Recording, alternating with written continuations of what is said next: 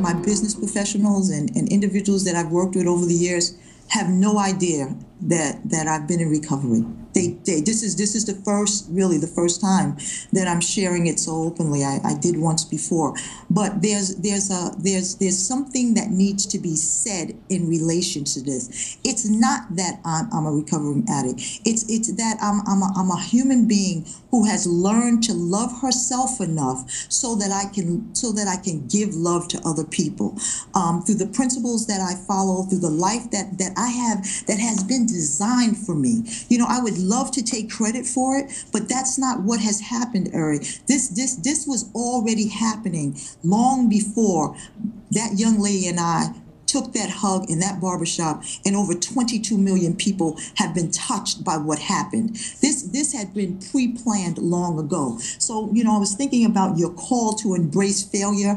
I embrace it with both hands, both feet, everything that I am, because it's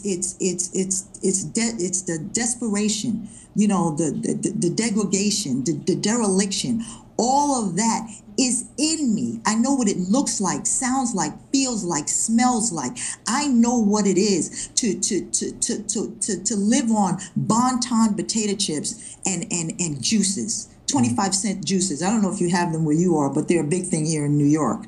But when you're trying to get something to eat, so I know what that is. So when I see someone who's in pain, because that's what I saw in that young woman, she was in pain. I just wanted to reach out and let her know, you're not alone. That's the first thing that we need to let people know, that they're not alone. And that the road that you're traveling, I'm on it with you. That I'm on it with you. Yeah, that's what it's about. So that's where the empathy comes from. Yeah.